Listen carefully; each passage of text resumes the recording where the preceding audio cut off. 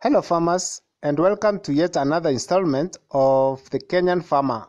Today I will talk about flow or discharge, like how many liters can you get from a system without compromising so much on the low pressure that's available. In the previous video, I discussed about how a farmer can easily estimate pressure at the farm using a simple formula. In that video, I mentioned the two common ways that a Kenyan farmer can create the necessary pressure used for irrigation. Either using a pump to provide the pressure energy to force the water into the main line or to the top of a tank, an elevated storage tank, and then later using the water which has now the potential energy or the pressure for irrigation. Before I get too far, let me first explain a concept that will become clear with time. In that video, I talked about pressure at the lowest point on the main line. That was the static pressure, the pressure on the pipe with the water just idle, or I should say with the water not flowing. That was just part of the story. See, when the water is closed, like there is no flow, the pressure is maximum. That's the best case scenario. Now, on the other extreme, when you allow all the water to flow unrestricted, the pressure drops to almost zero. That's the worst case scenario in our system. So, the irrigation systems operates within these extremes. Somewhere in the middle, you don't go to the extremes. You get one at the expense of the other. It's a delicate balance. I think now it's time to go to the field and see the actual pressure and flow. At least have some fun. Today I'll be taking the measurements from the greenhouse. It's empty as I have cleared the previous crop of nyanya. The greenhouse water tank is higher and has higher pressure. I decided to place a larger tank on an elevated part of the farm. First, we open the water supply to the greenhouse. The tank can hold 4,500 liters and is apparently full. Of course, you can get away with a 1,000 liter tank, but I decided to use a bigger one because it was available. The main pipe leading to the greenhouse is 1 inch, or I should say 32 millimeters. Let's go down to the greenhouse and carry out some measurements. The first order of business, let's see how much pressure is on the main line. It's somewhere around 5.3 psi. That is the pressure with the pipe closed, no leakages or water flowing from the pipe. And then let me open the mini valves to allow the water to flow into the drip lines on the beds. We should see some variation, a slight variation though. Immediately after opening the drips, the pressure drops momentarily, and then after the drip lines are now full and operating, the pressure stabilizes to about 5.1.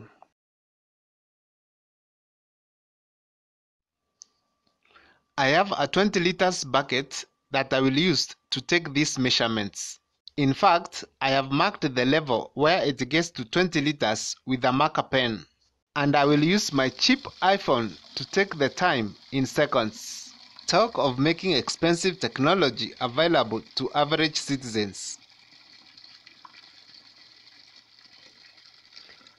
The migration from this one to this one is one of the greatest miracles of civilization.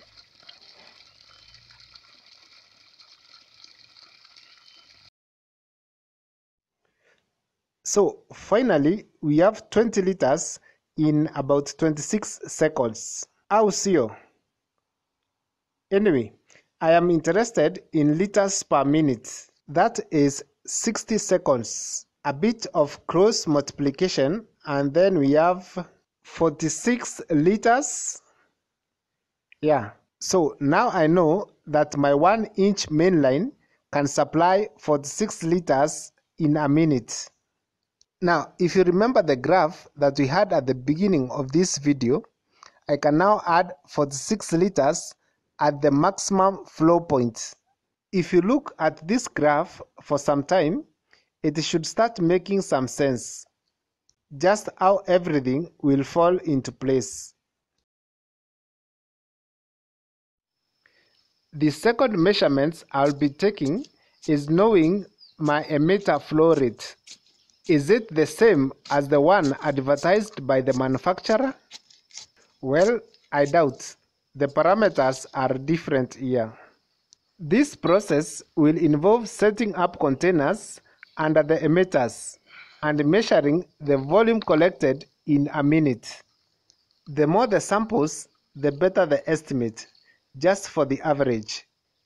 I know not every farmer will do this, but it doesn't hurt to know. This information will start making sense at a later date when we'll start talking about crop water needs or the crop water requirements, and maybe scheduling an irrigation system.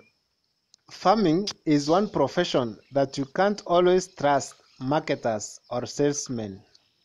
Always looking for better methods and varieties. Relentless search of facts and truth. Speaking of the truth, there was this video I was watching the other day about a guy from our neighboring country, Somalia, from a rich, influential military family. And of course, I know there is one religion dominant in that country. It's a long story, but he had a supernatural encounter with the Prince of Peace, the Messiah, Jesus. The guy was obviously disowned by his family, and the wife was killed in front of his eyes by the militants. So sad and heartbreaking, just because of converting to Christianity. But above all, he chose to pursue the truth. He actually became a pastor, I think. I was really inspired. It reminded me of this parable in the Bible, where the king invited his people for a feast, but they actually refused to turn up. I think they were just busy or lazy.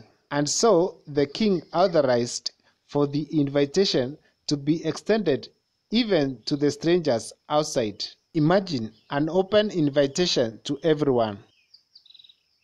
After taking the water sample, I will use a measuring cylinder to estimate the actual volume. That is about 12.5 mils. Is it? My eyes are not as reliable as they used to be in my youthful days. Anyway, I now have an idea of what is being discharged from the emitters in a minute. So, if I get 12.5 mils per minute, then I can estimate that I get around 750 mils per hour. That means my system is operating at almost half the advertised rate. Of course, there are some major assumptions that are made, like pressure will be constant all the way. That's not true. But let's see if you can get the general idea of how the system operates. So, finally, I hope you understand how pressure and flow matters in your small vegetable garden. At maximum pressure, there is no flow, and at maximum flow, there is no pressure. A farmer will want many beds, but you can't get everything you want in life. You make good of what is available, I think. Once again, I hope we are together on how I have come up with the figures indicated on the pressure and flow graph.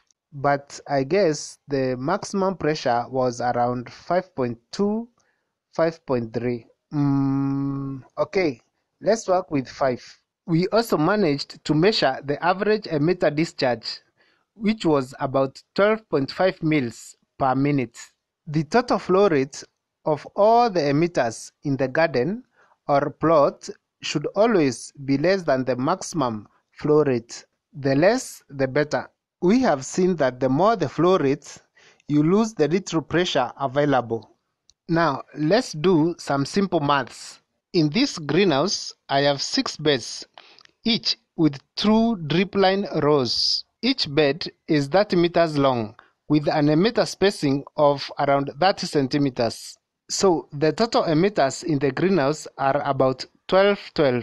If each emitter discharges 12.5 mils, then the total discharge in the greenhouse will be about 15 liters per minute. Is it? It's plain to see that I am operating at a reasonable pressure and flow rate within this system. So, what if a farmer needs more beds, like 20 beds, or needs to operate 2 greenhouses with the same setup? It then makes sense to partition or irrigate each plot or garden separately using valves, and even increase the mainline size. Nothing is cast on stone. I did say I have made some assumptions. As the water levels lowers in the storage tank, so does the pressure. I mean, if you have a big tank like mine, the effect is less drastic, or you may be even lucky to have an inlet that refills the water as it is being used. Anyway, nothing is perfect. The main agenda is to get food on the table. I cannot cover everything about flow in a single video. If you are interested, you may want to learn more about the principles behind the science and maybe understand how everything works and the limitations, of course, especially if you are a large-scale farmer dealing with higher pressures and flow rates. Thank you for watching. Remember to like, share and subscribe. See you in the next video and God bless you.